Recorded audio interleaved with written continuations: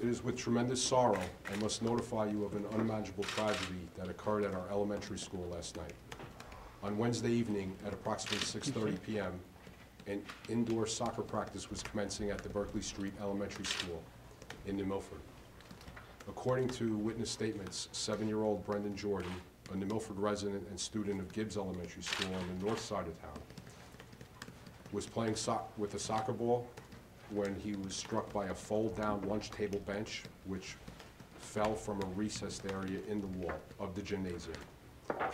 Off-duty New Milford Police Officer Brian Moan, who was coaching at the time, immediately rendered aid after instructing parents to call 911.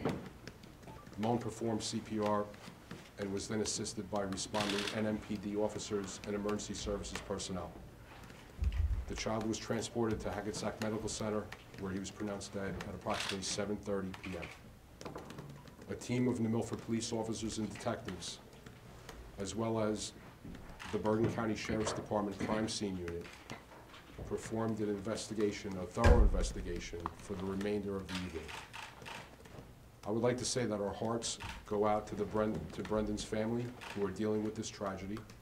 I am also going to keep an open line of communication with the school superintendent and the governing body, as we must address the concerns of our community at this time. At this point, I feel a lot less like the mayor than I do like the mother.